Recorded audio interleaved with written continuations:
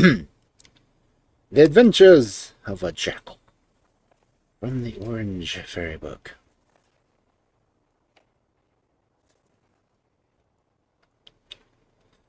In a country which is full of wild beasts of all sorts, there once lived a jackal and a hedgehog, and unlike though they were, the two animals made great friends, and were often seen in each other's company. One afternoon they were walking along the road together, when the jackal, who was the taller of the two, exclaimed, "Hi! There's a barn full of corn. Let's go and eat some." "Let us do it," answered the hedgehog, and they went to the barn and ate till they could eat no more. Then the jackal put on his shoes, which he had taken off as to make no noise, and they returned to the high road. Jackals have shoes? After they had gone some way, and they met a panther, who stopped, and bowing politely, said, "Excuse my speaking to you, but I cannot help admiring those shoes of yours. Do you mind telling me who made them?"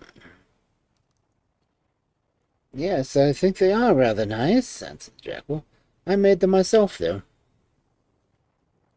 "Could you make me a pair like them?" asked the panther eagerly. "I will do my best, of course," replied the jackal. "But you must kill me a cow, and then we have eaten the flesh, I will take the skin and make your shoes out of it." So the panther prowled until he saw a fine cow gazing apart from the rest of the herd. He killed it instantly, and then gave a cry to the jackal and the hedgehog to come to the place where he was. They soon skinned the dead beast and spread its skin out to dry, after which they had a grand feast before they curled themselves up for the night, and slept quite soundly. Next morning the jackal got up early and set to work upon the shoes, while the panther sat by and looked on with delight. At last they were finished, and the jackal arose and stretched himself. "Now go and lay them in the sun out there," he said. "In a couple of hours they will be ready to put on. But do not attempt to wear them before, or you will feel the most uncomfortable. But I see the sun is high in the heavens, and we must be continuing on our journey." The panther, who always believed what everyone told him, did exactly as he was bid, and in 2 hours' time he had begun to fasten the shoes. He was certain to set off his paws wonderfully, and stretched out his forepaws and looked at them with pride. But when he tried to walk, that was another story. They were so stiff and hard that he nearly shrieked with every step he took. At last he shrank down where he was and began to actually cry. After some time, some little partridges who were hopping by heard the panther's poor groans, and went up to see what was the matter. He had never tried to make his dinner of them, and they had always been quite friendly. "You seem in pain," said one of them, fluttering close to him. "Can we help you?" "Oh, it was the jackal. It made me these shoes. They're so hard and tight that they hurt my feet. I cannot manage to kick them off." "Lie still, and we will soften them," answered the kind little partridge. And calling to his brothers, they all flew to the nearest spring and carried water in their beaks, which they poured over the shoes. This they did till the leather grew soft, and the panther was able to slip out of his feet out of them. "Oh, thank you," he cried, skipping around with joy. "I feel a different creature. Now I will go after the jackal and pay him my debts." And he bounded away into the forest. But the jackal had been very cunning, and had trotted backwards and forwards and in and out, so that it was very difficult to know which track he had really followed. At length, however, the panther caught sight of his enemy, and at the same time the jackal had caught sight of him. The panther gave a loud roar and sprang forward. But the jackal was too quick for him, and plunged into a dense thicket where the panther could not follow. Disgusted with his failure, and more angry than ever, the panther laid down for a while to consider what he should do next. And as he was thinking, an old man came by. "Oh, father, tell me how I can repay the jackal for the way he has served me." And without more ado, he told his story. "Oh, you can take my advice," answered the old man. "You will kill a cow and invite all the jackals in the forest to the feast. Watch them carefully while they are eating, and you will see that most of them keep their eyes on their food. But if one of them glances at you, you will know that he was the traitor." Sound advice. The panther, whose manners were always good, thanked the old man and followed his counsel. The cow was killed, and the partridges flew about with invitations to the jackals, who gathered in large numbers to the feast. The wicked jackal came among them, but as the panther had only seen him once, he could not distinguish him from the rest.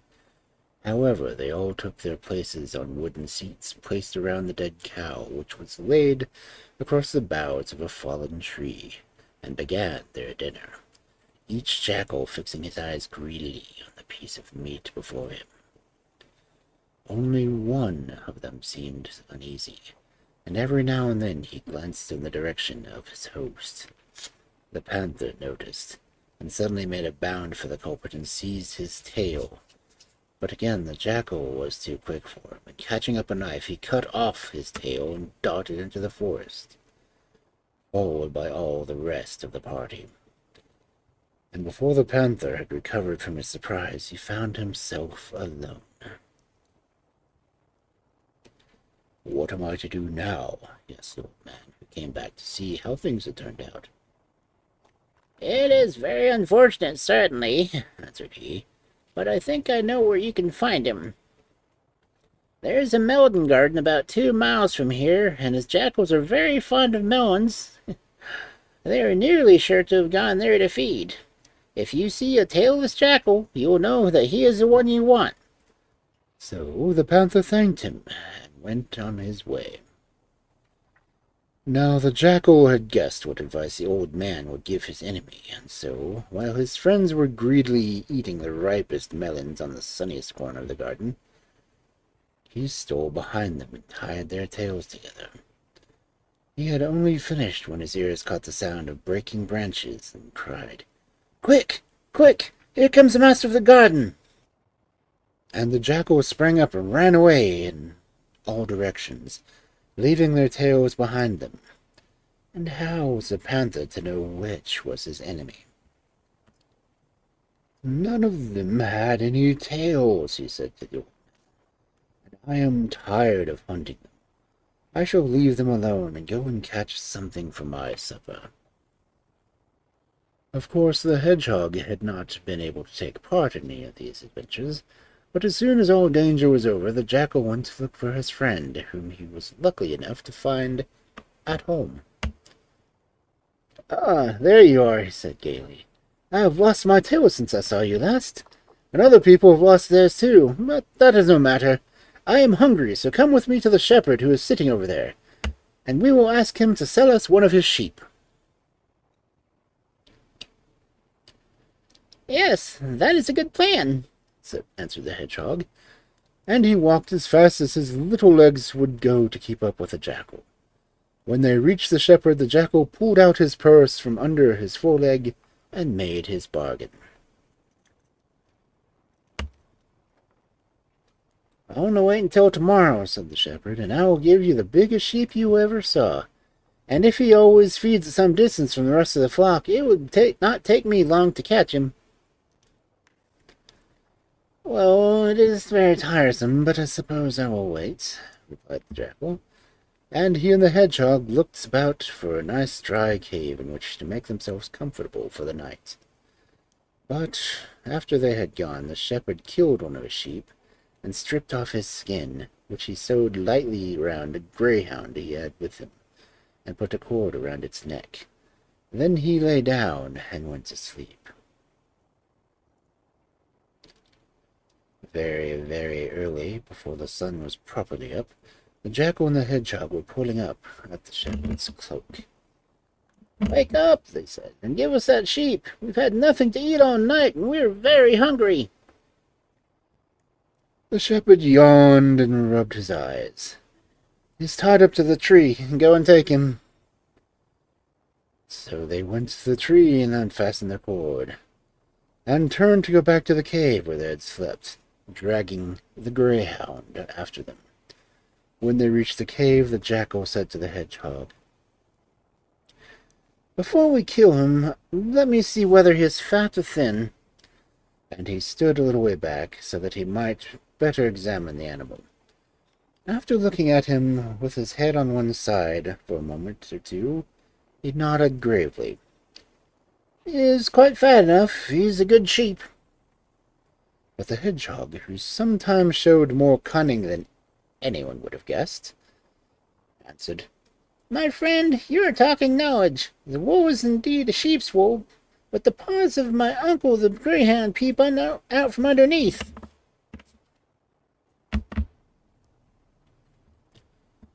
"He is a sheep," replied the jackal, who did not like to think anyone cleverer than himself.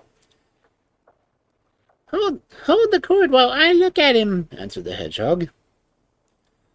Very unwillingly the jackal held the rope, while the hedgehog walked slowly around the greyhound until he had reached the jackal again. He grew quite well by his paws and tail that it was the greyhound and not a sheep that the shepherd had sold them. And as he could not tell what turn affairs might take, he resolved to get out of the way. "Oh, yes, you're right," he said to the jackal. "But I can never eat till I have first drunk. I will go and quench my thirst from that spring at the edge of the wood, and then I shall be ready for breakfast." "Don't be long, then," answered the jackal, and the hedgehog hurried off at its best pace, and he lay down under a rock to wait for him. More than an hour passed by, and the hedgehog had had plenty of time to go to the spring and back, and still there was no sign of him. And this was very natural, as he had hidden himself in some long grass under a tree. At length the jackal guessed that for some reason his friend had run away, and determined to wait for his breakfast no longer. So he went up to the place where the greyhound had been tethered and untied the rope. But just as he was about to spring on his back and give him a deadly bite, the jackal heard a low growl, which never proceeded from the throat of any sheep that I know of. Like a flash of lightning, the jackal threw down the cord and was flying across the plain. Though his legs were long, the greyhound's legs were longer still, and he soon came up with his prey. The jackal turned to fight, but he was no match for the greyhound, and in a few minutes he was lying dead on the ground, while the greyhound was trotting peacefully back to the shepherd.